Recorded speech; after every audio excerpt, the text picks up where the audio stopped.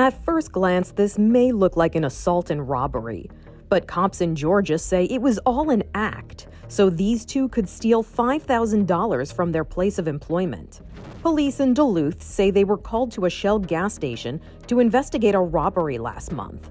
When they got there, they questioned Raj Patel, who was working behind the counter at the time and claimed to be the victim. He came first time, like 30 minutes. What did he look like? Give me a description. What was he wearing? Also on scene was this man, Danny Curtis, who claimed he didn't see the robbery or the suspect. They say Curtis was found to have a large amount of cash on him. All that cash is yours. In my pocket. You just carry around cash in your pocket. Yeah.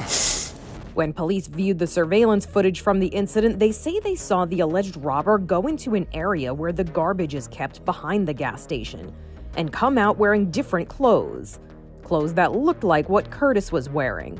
So they questioned Curtis and say he came clean. Was your intention to do this by yourself? No, it was staged. But it was staged.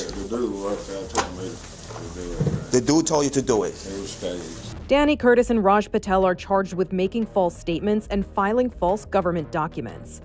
Curtis has also been charged with conspiracy to commit a felony. Patel has an active warrant for the same charge. Neither of them have entered a plea to the charges against them. For Inside Edition Digital, I'm Mara Montalbano.